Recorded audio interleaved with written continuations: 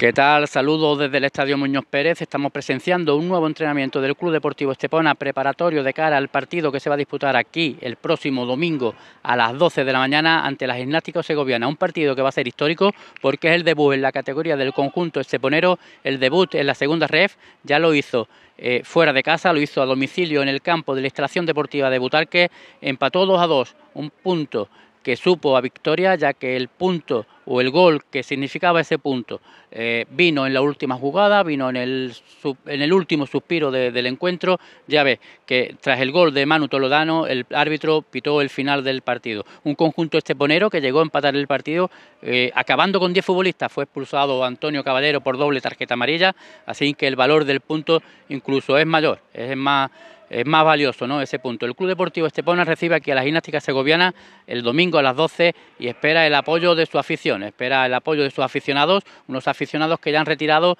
más de 500 abonos, han superado la cifra mágica de los 500 carnets, de los 500 abonados, y el próximo domingo aquí, antes del partido, los que estén indecisos, los que quieran sacarse el carnet, tendrán un punto de venta. Antes de comenzar el encuentro tendrán un stand preparado para retirar los abonos.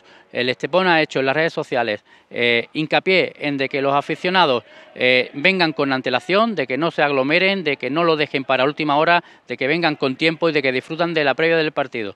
Los precios ya son públicos.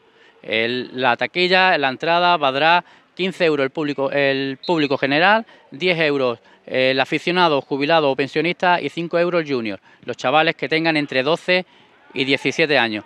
Así que el próximo domingo aquí en el Estadio Muñoz Pérez, el conjunto rojillo, que va a completar hasta 7 sesiones de entrenamiento. El Club Deportivo Estepona esta semana ha doblado sesiones de entreno y está preparando concienciamente el partido para el debut en casa del próximo domingo aquí en el Estadio Muñoz Pérez. Domingo a las 12, Club Deportivo Estepona, Gimnástica Segoviana.